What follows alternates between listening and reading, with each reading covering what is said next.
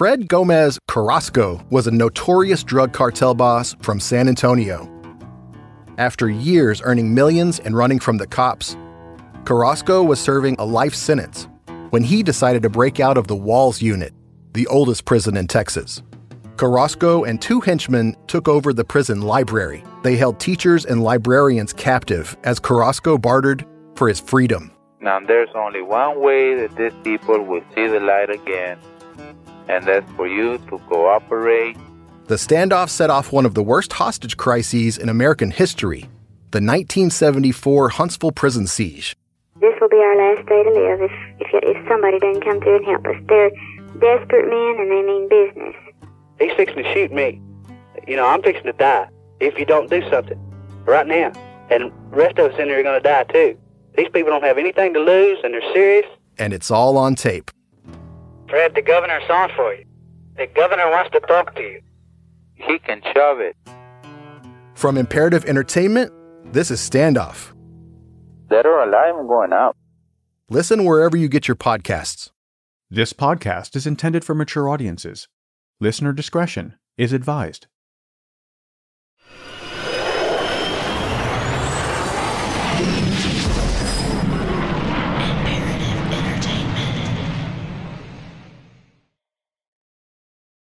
In the summer of 1947, people across the United States and around the world were captivated by the news of possible alien activity in the desert of New Mexico.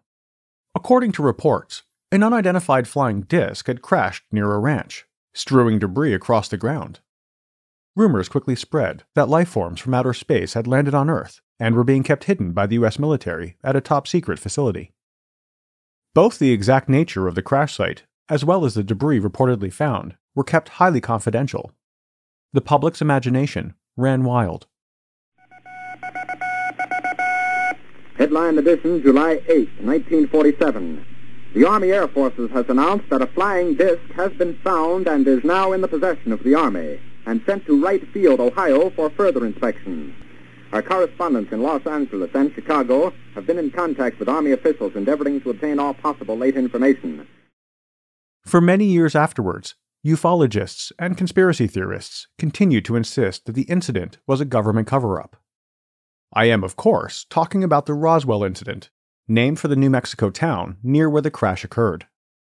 Skeptics continue to try and debunk the incident, but some believers continue to harbor doubts. If aliens had actually crashed outside Roswell, then apparently they were not satisfied with visiting only the U.S. In late 1980, it was rumored that UFOs had decided to make their next destination the United Kingdom, visiting two Air Force bases under U.S. operation just outside Rendlesham Forest in the southeast of England.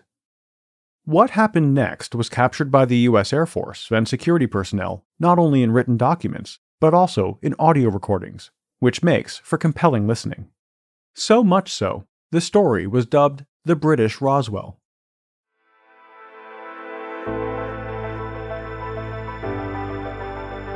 My name is Eric Crosby. Welcome to True.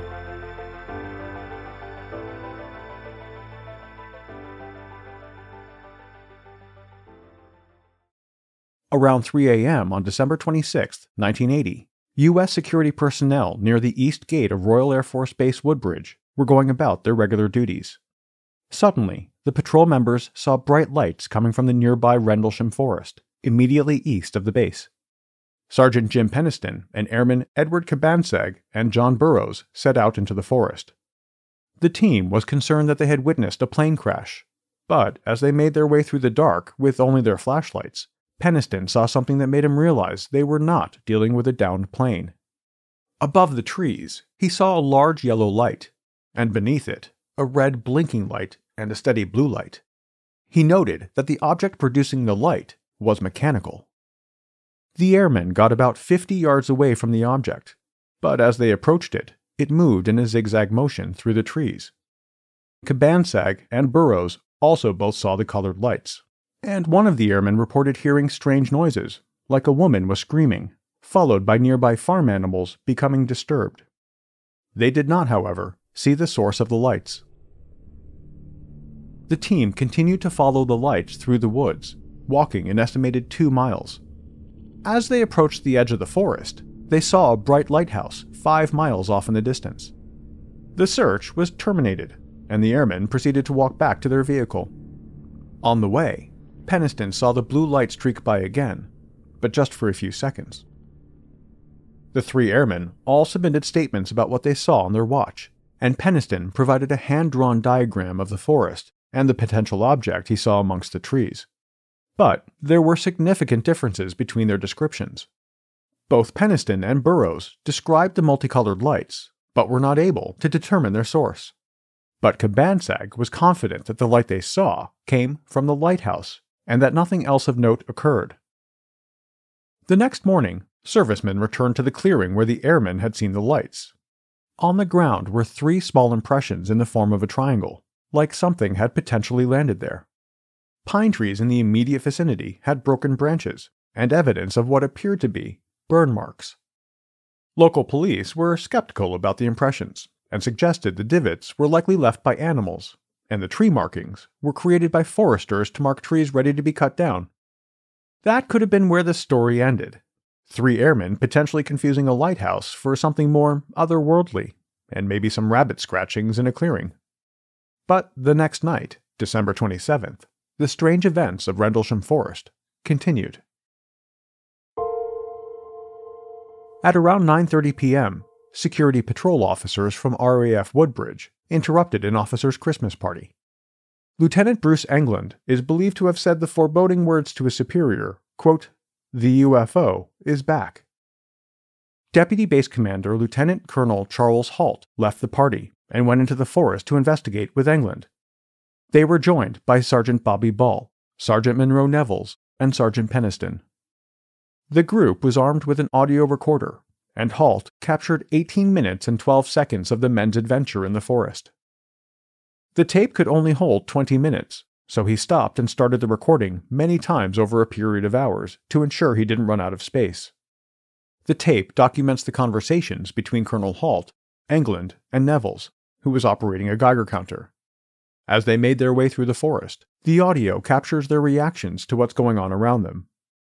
One quick note, the audio recording you're going to hear is a copy made by Halt. It was made holding a microphone up to a speaker. Because of this, you'll sometimes hear background noises and voices from within the room. The tape begins with Colonel Halt and his men approaching the supposed landing site from the night before. 150 feet or more from the initial, suspected impact point. Having a lift car, we can't get the light on to work. Seems to be some kind of mechanical problem. Gotta send it back, get another light on. Meantime, we're gonna take some readings for the Geiger counter and chase around here a little bit, wait for another light on to come back in. Halt asks Nevels about the Geiger counter readings around the indentations. Okay, we're now approaching the area within about 25-30 feet. What kind of readings are we getting? Anything? Just minor clicks. What are the impressions? Is that a little bigger they are? Well, there's one more well to do. Is it security control? We're still getting clicks.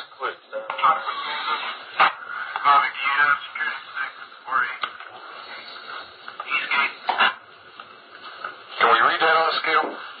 Yes, sir. We're now on the 5/10 scale, and we're reading about third, fourth increment. Okay, we're still comfortably safe here.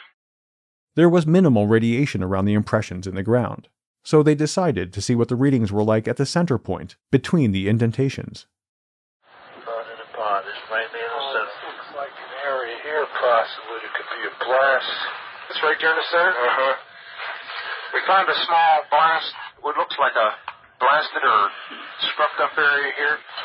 We're getting very positive readings. Let's see, is that near the center? Yes, it is. This is what we would assume would be the dead center. Up to 7/10. Okay, why don't we do this? Why don't we make a sweep about around the whole area, about 10 foot out, make a perimeter run around it, starting right back here at the corner. In the center of the indentations, the men found a spot that they described as blasted or scruffed up, where they got positive radiation measurements. But at this point, the evidence was not that impressive, so Halt shut off the recorder for a while. He turned it back on when the Geiger counter started to pick up more radiation. We're up to 2-3 units deflection. You're getting in close to one pod. Picking up something. Picking up. Then England noticed that the trees around the supposed landing site all had marks that pointed towards the center of the indentations. Yeah. One of these trees that face into the blast, what we assume is a landing site, all having a bridge and facing in the same direction towards the center. That's interesting. Let's go this way around the circle here. Turn it back down here. Halt had the men take samples of the abrasions on the trees, as well as measure the radiation levels. You're getting readings on the tree you're taking samples from on the side facing the suspected landing site. 4 clicks max. Up to 4. Interesting. That's right where you're taking the sample now. 4. That's the strongest point on the tree? Yes, sir. If you come to the back, there's no clicks whatsoever. No clicks at all on the back. It's all on the side facing the... Interesting. The indentations look like something twisted as it got, as it sat down on them. Looks like someone took something and sat it down and twisted it from side to side. Very strange.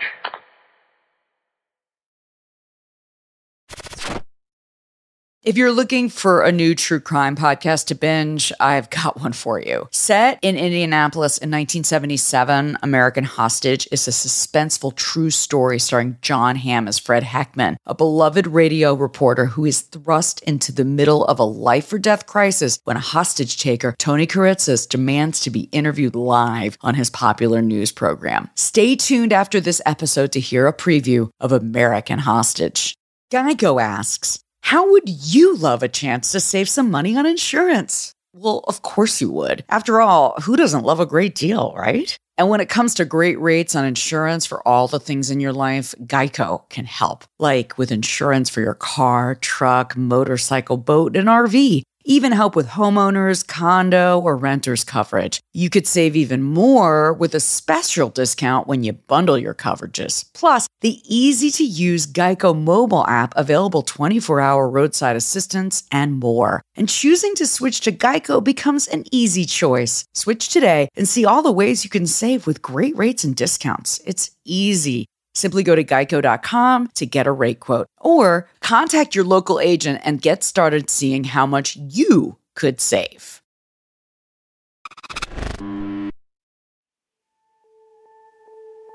The team continued to take heat and energy readings from around the site using a night vision device called a star scope. They were able to find some spots that were still giving off energy readings, despite the activity at the site being almost 24 hours old. Colonel Halt drew everyone's attention upward, noting that the trees had freshly broken branches. Looking directly overhead, one can see an opening in the trees plus some freshly broken pine branches on the ground underneath. Looks like some of them came off about 15 to 20 feet up. Some small branches about an inch or less in diameter. He also commented that nearby animals were making some strange noises. 148, we're hearing very strange sounds out of the farmer's barnyard animals. They're very, very active, making an awful lot of noise. However, this is one of the explainable parts of the events. The nearby farm was a crop farm only, and did not have any animals. It's been hypothesized that the animal noises heard by Halt and his men were muntjac deer. They can bark repeatedly and loudly, and can be known to scream when frightened. Take a listen.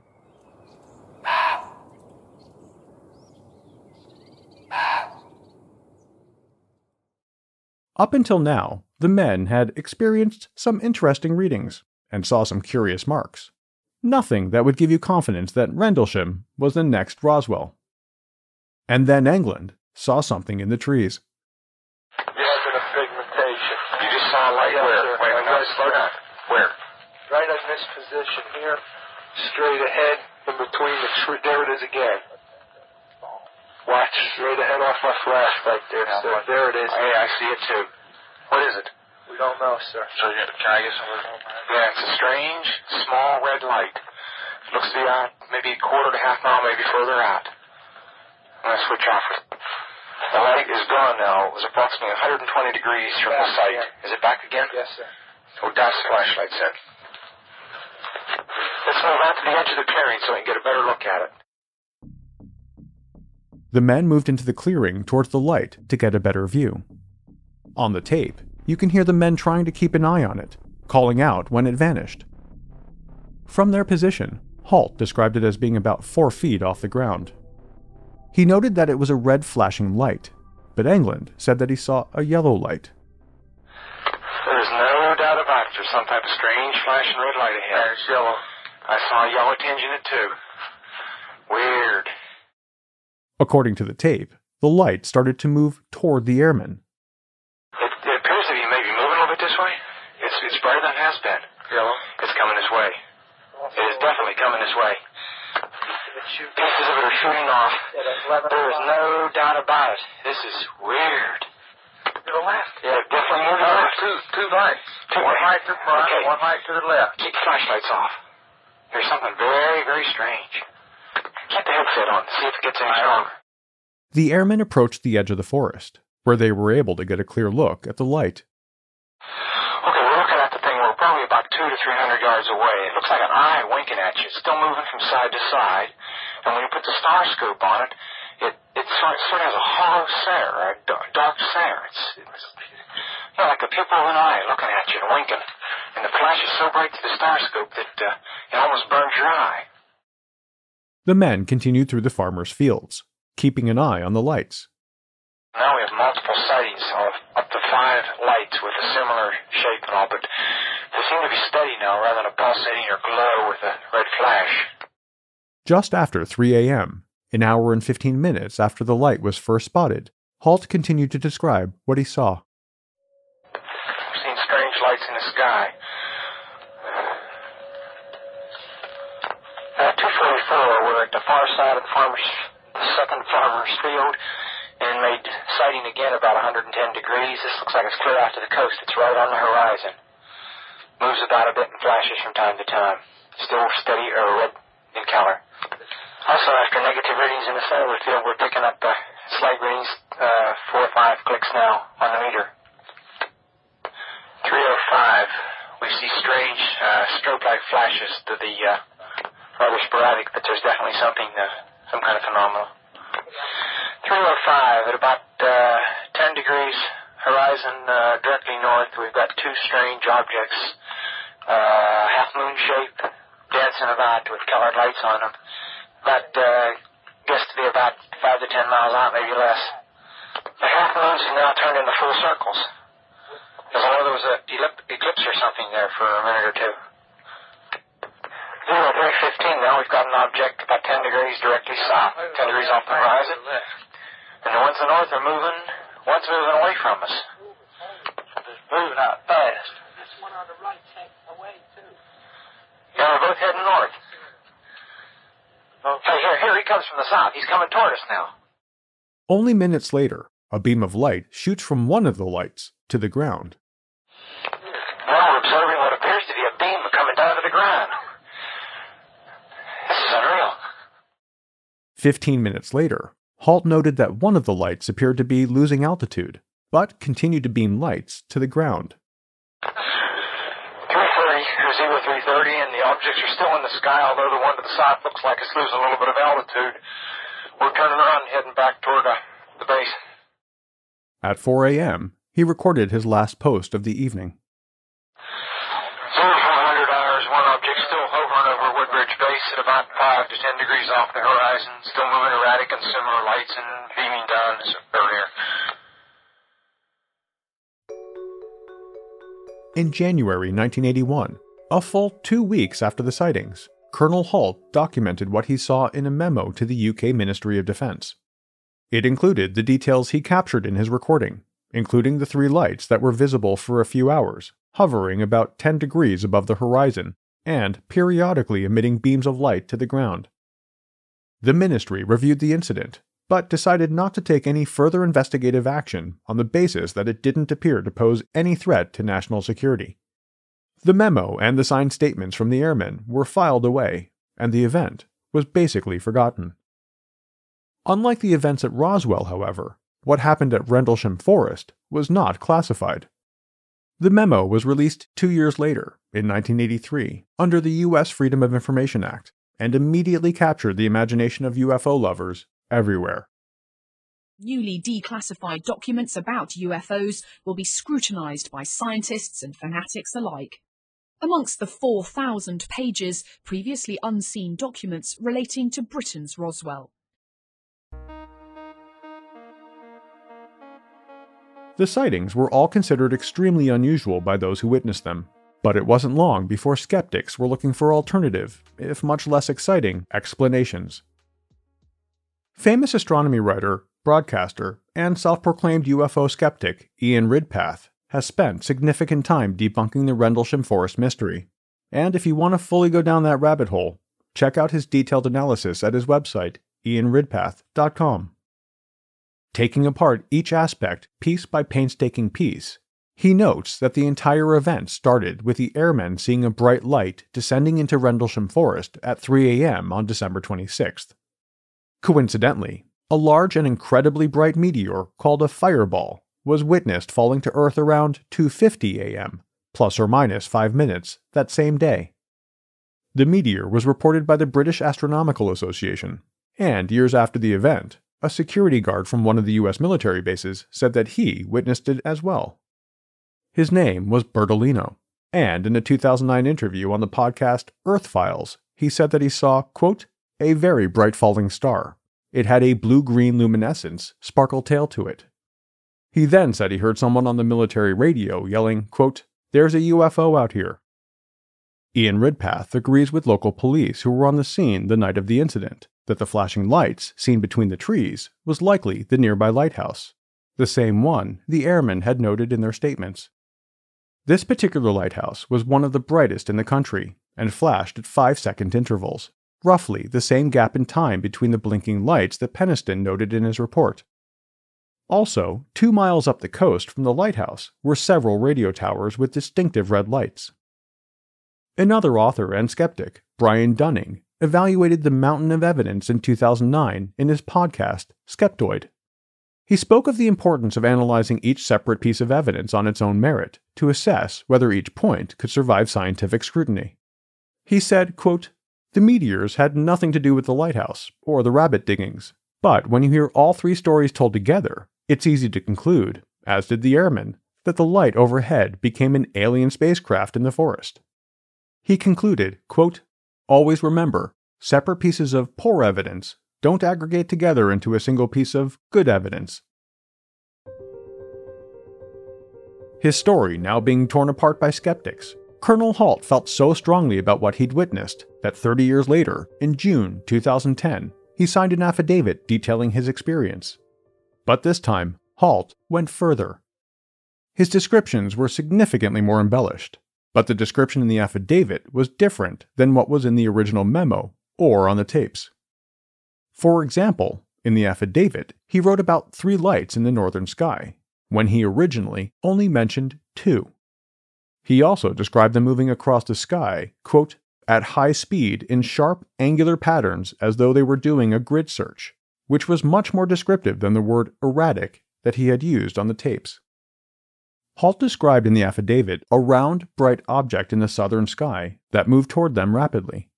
It stopped overhead and shot down a beam of light about a foot in diameter, similar to a laser beam, that hit the ground about 10 feet in front of the airmen. The light was then said to move towards the military base, continuing to send down laser beams. One of the beams landed near the weapons storage area, which, years later, was confirmed to have contained nuclear bombs. Halt said that he heard chatter on the radio that other airmen had seen the beams. In his recordings and original memo, he had only mentioned the beams of light in passing, and no other airmen have ever stepped forward to provide witness. In the affidavit, Halt accused both the UK and US governments of covering up extraterrestrial activity and withholding documentation about what had occurred at Rendlesham. He said, quote, I believe the objects I saw at close quarters were extraterrestrial in origin, and that the security services of both the United States and the United Kingdom have attempted, both then and now, to subvert the significance of what occurred at Rendlesham Forest and RAF Bentwaters by use of well-practiced methods of disinformation. His story continued to grow. Years later, when walking through Rendlesham Forest with a UFO researcher, Halt was captured on video saying that Burroughs may have been abducted. He said, quote, "He may have been abducted. Who knows? I don't play that up. You know, there is lost time. We know that." He also said, "You've got men in the forest that you can't, unaccounted for hours. Are you going to call for backup and send them or you out there?" The fact that key aspects of Halt's affidavit and later descriptions directly contradict both his original memo and the audio recording has not been lost on many skeptics. This includes his former base commander, Colonel Ted Conrad, who debriefed both Halt and Sergeant Peniston in the days after the incident. Conrad was unequivocal in his criticism of Halt's claims, later telling professor and investigative journalist Dr. David Clark, quote, "Halt can believe as he wishes. I've already disputed, to some degree, what he reported. However, he should be ashamed and embarrassed by his allegation that his country and England both conspired to deceive their citizens over this issue. He knows better." But it's not just Halt who continues to question what happened in the forest that night. In recent years, Sergeant Peniston has publicly claimed that he not only saw something mechanical, but that he spent 45 minutes in its presence. He described the outside of the craft like smooth, opaque black glass that was covered in markings, similar to ancient Egyptian hieroglyphics. While near the craft, he said that he received a message, telepathically, in binary code, which he captured in his notebook the next day, 12 to 14 pages of ones and zeros. He described it as a download of information that kept churning in his mind until he wrote it all down. Under hypnosis, he said the message was from humans in the future, time travelers. Oh, it absolutely was telepathic. It wasn't like I could see it in front of me, like visually. It was like it was a pictorial that was running a movie in my brain. You know, it was a mind's eye kind of thing. Burroughs, the other airman who witnessed the lights that first night, claims that what he witnessed was definitely not a meteor. He recently published a book entitled Weaponization of Unidentified Aerial Phenomenon, in which he outlines his belief that what he saw was military experiments harnessing energy in the forest. In a BBC article, he said that what he saw was some sort of energy or plasma, which could be a form of intelligence. However, Burroughs recently suffered a heart issue that rarely happens to men his age. He wondered whether it could have been brought on by what happened in the forest, so he requested his medical records from the military. But he was unable to access them because they had been classified. He was able to find documents showing high levels of radiation at the supposed landing site, and based on this, the U.S. military paid for his medical bills. His lawyers have stated that this is effectively an admission that UFOs are real. As one UFO fan said, quote, "In granting John Burroughs full disability for his injuries in Rendlesham Forest, the U.S. government has, by de facto, acknowledged the existence of unidentified aerial phenomena." The latest attempt to debunk the Rendlesham UFO surfaced in 2018. Supposedly, the lights on both nights were simply a prank engineered by the SAS against the U.S. Air Force. An individual claiming to be an SAS insider, known as Frank, stated that they wanted to get even after being interrogated when they accidentally parachuted onto the U.S. base. Frank claimed that in December, the SAS attached lights and flares to black helium balloons and sent these via remote control to the bases at Woodbridge and Bentwaters. This would have been an ironic end for a UFO story that's gripped Britain for 30 years, but it was quickly debunked, and the true story is still unknown.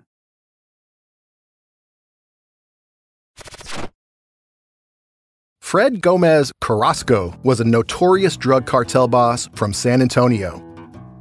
After years earning millions and running from the cops, Carrasco was serving a life sentence when he decided to break out of the Walls Unit, the oldest prison in Texas.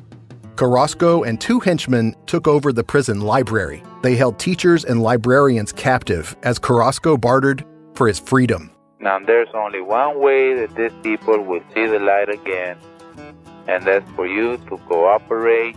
The standoff set off one of the worst hostage crises in American history, the 1974 Huntsville prison siege.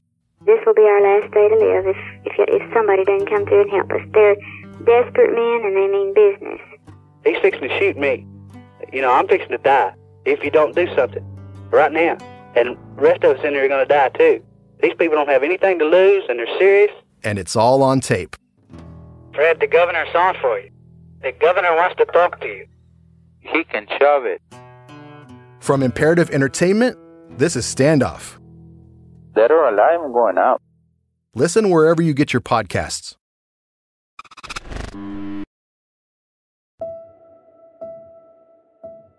The British Forestry Commission have smartly capitalized on the legend and established the UFO Trail, complete with an artist's interpretation of the craft and markings at the landing site.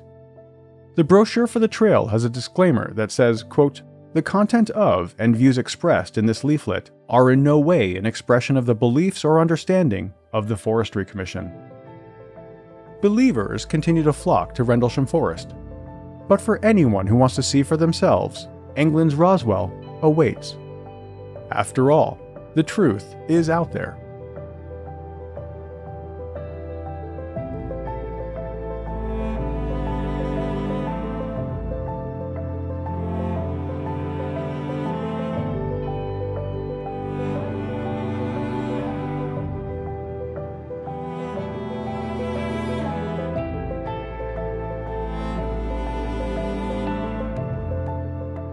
True is a production of Imperative Entertainment.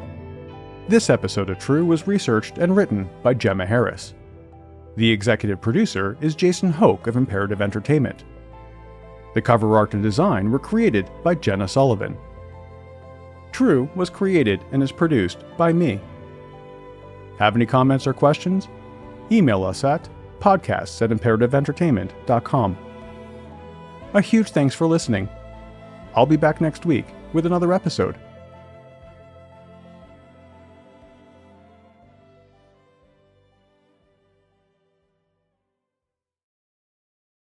As promised, here's a preview of American Hostage. And while you're listening, follow American Hostage wherever you get your podcasts, or you can binge all 8 episodes right now on Amazon Music. This podcast is based on a true story. He says he had been planning this for 4 years, according to my information here. Did he come in with a shotgun? Evidently, he made a bad real estate deal and he's going to settle it. Looks like we're going to be here quite a long time. Good afternoon, I'm Fred Heckman with WIBC. Tuesday, February 8th, 1977. For me, there are 3 tenets of journalism. 1, don't make it personal. 2, don't pick a side. And 3, don't become the story. I broke all 3 of those in the span of a single phone call. Hello, WIBC. This is really Fred Heckman. Yes. We got something developing downtown. Something developed. You're going to help me straighten this out for me, Mr. Heckman? You want an interview? Yes. The WIBC News Division speaking directly to the hostage taker is a disaster. What they're doing right now is character assassination. He doesn't trust the system. He's a psychopath. He needs an outlet. You can't go down. He does have a background in explosives. Anything you say, anything you do, will get this guy's head blown off. Every hour that goes by, the hostage becomes less of a person, less of a human. Do you have a wife and family, Fred? I sure do, Tony. Let's say somebody said, we're going to take your car, we're going to take your house, we're going to take your wife, we're going to take your children. Would you be ready to kill Heckman? Well, Would you be ready to kill Heckman? I'd be awfully mad, sir.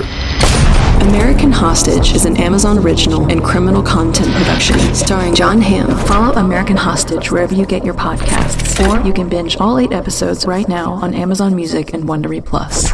Fred Gomez Carrasco was a notorious drug cartel boss from San Antonio. After years earning millions and running from the cops, Carrasco was serving a life sentence when he decided to break out of the Walls Unit, the oldest prison in Texas. Carrasco and 2 henchmen took over the prison library. They held teachers and librarians captive as Carrasco bartered for his freedom. Now there's only one way that these people will see the light again, and that's for you to cooperate. The standoff set off one of the worst hostage crises in American history, the 1974 Huntsville prison siege. This will be our last day to live if somebody doesn't come through and help us. They're desperate men and they mean business. He's fixing to shoot me. You know, I'm fixing to die if you don't do something right now. And the rest of us in there are going to die too. These people don't have anything to lose and they're serious. And it's all on tape. Fred, the governor's on for you. The governor wants to talk to you.